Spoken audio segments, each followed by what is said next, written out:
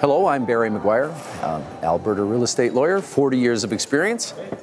The question we're talking about in this video is, what do you as a buyer bring to your lawyer during the closing process?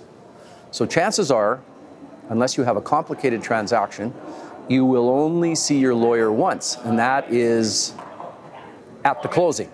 So approximately, in a week before closing, 2 or 3 days before closing, your lawyer will ask you to come into his office, and when you go in, he'll want you to bring a few different things. Number one, he'll want you to bring your identification.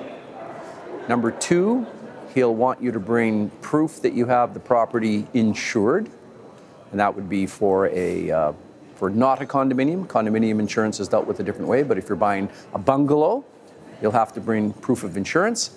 And the third thing you'll have to bring is certified funds for the balance of cash to close your transaction. That is the rest of the money that isn't coming from your new mortgage. And those certified funds will not only include the rest of the money you need that isn't coming from the mortgage, it will also include enough money for tax adjustments.